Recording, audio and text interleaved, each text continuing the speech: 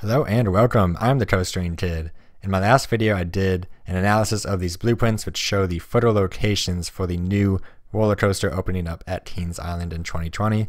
These are 100% real and confirmed, and to get a better view of what you're looking at, this is the lift, tail, and drop and station area. And I misinterpreted these documents to say that this is a wing coaster instead of a Giga coaster. But apparently I am wrong because the stair at the bottom left corner I think it's just dead wrong. Doesn't tell us anything, it's just inaccurate.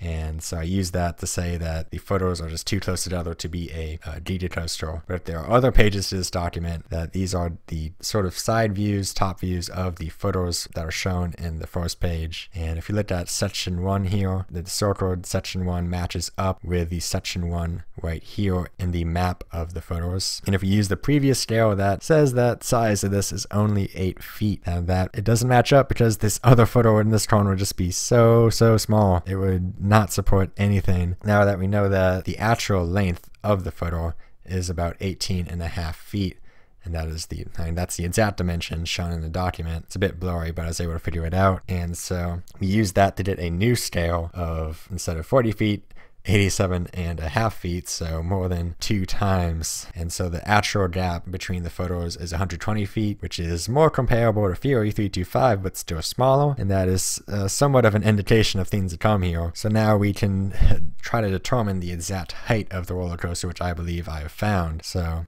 we can see that the blueprints also match up with Fury, and thanks to those who pointed this out, because the projections of the supports on the blueprints are very similar to what Fury 325 looks like, just the exact same support structure, and that is something that is only seen on Leviathan and Fury 325, the only two B&M Giga coasters. Just matches up very well. So to get an estimate of the exact height of the roller coaster, we need to know where the lift hill starts and ends. So section 1 is the base of the spine. Fury 325 and Leviathan have this spine running up the back of the lift hill and the drop, and it separates at the bottom of the lift hill and goes into the ground, and that is what section 1 is anchoring. So that is about the start of the lift hill, is coming right out of the ground, so that is ground zero for determining what is the true height of the roller coaster. So if we use the side view of Fury 325, we can extrapolate some things, and here is the end line of the lift hill and the spine, and if we drop down the point at which the lift hill starts to drop away from this end line, and then we draw a horizontal line that shows the distance between two supports, and the vertical line intersects the horizontal line at about this ratio. We can use that in the blueprints to get exactly where the lift hill ends.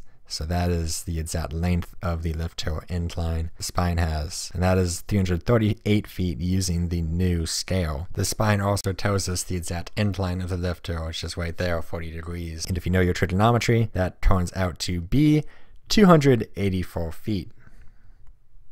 That's not a Giga, is it? So there is this additional little height at the top, which is missed, but it's not much. But we can use the document again. This is real helpful, that we get that the spine is about 4 feet, and we use that to determine that extra little height at the top is about 12 feet. So then we did about 296 feet for the height, and maybe they add a little light at the top, or they build a ditch below it to get about 300 to 305 feet for the true height of the roller coaster. So this could be the shortest Giga coaster in existence. And if it can be any taller, it could go out, it could start at a high elevation and then reach its highest point over a lower elevation, and then it would technically be higher elevation above grade. But that isn't really possible because the land surrounding it is more or less flat. There is this little valley, and where the roller coaster would start, it is too far away from where the valley is, and that is about 425 feet away from where the lift hill would start. So it wouldn't, and it's just too far away for it to climb out over and drop down. Maybe it could drop over there and reach a higher speed, have a higher drop. It won't increase the drop enough to be a larger drop than Fury 325. So this is barely a Giga coaster. It is small.